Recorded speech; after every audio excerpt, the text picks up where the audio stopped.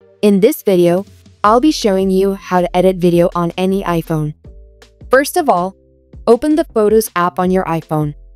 You can find it on the home screen or use Spotlight search and enter photos to launch it.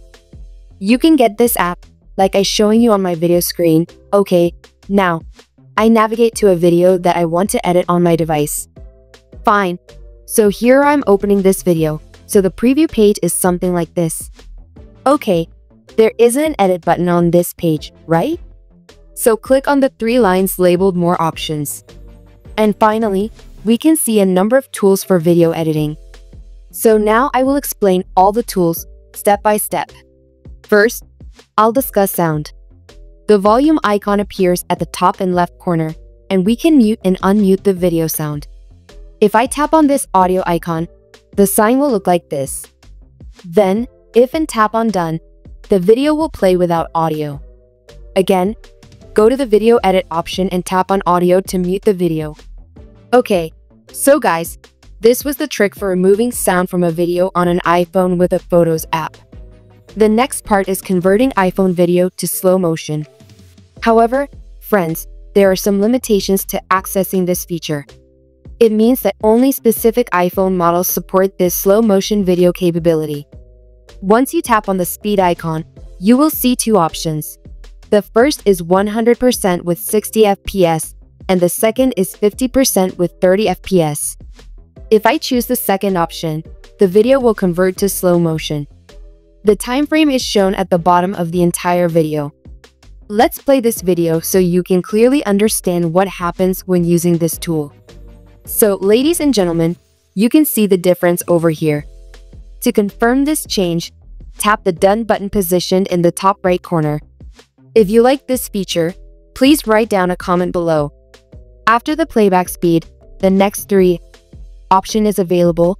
First, those who often use copy edits, paste edits, or save entire videos as duplicates. Furthermore, in the Photos app's appearance, like dark mode, light mode, or system-wide, you can change settings from this option. Now, finally, I am talking about the main thing, trimming the video on any iPhone. We can trim the video from the start or the end and save it to our iPhone photo library. But if you are a person who wants to cut out the in-between part of any video, then you cannot do it in the Photos app. So for that, I use the Easy Video Cutter and Merger app, available on the Apple App Store. We can split and save video. You can do this with an already recorded video stored on your phone gallery or with a new recording video. For more guidance, see the above video guide and the link in the video description. To download this app, scan the QR code displayed on this video screen with your iPhone, allowing you to access it directly in the App Store. The next steps are to adjust brightness, exposure, highlights, shadows, contrast, black point, saturation, vibrance, warmth, tint, sharpness, definition, noise reduction, and in the last vignette. In addition, you can change filters such as vivid, vivid warm, vivid cool, dramatic, dramatic warm, dramatic cool, mono, silvertone, and noir. So these are all the filters we can use to change the video's look. In the end, there is a crop tool to resize the video. From here, we can flip the video style and rotate the video align feature, which is superb and handy to use. On the right side, there is a tool to resize your selection to freeform, square, wallpaper, 9x 16, 4x 5, 5x 7, 3x 4, 3x 5, and 2x 3 sizes. So guys, please tell me how this video has been helpful to you.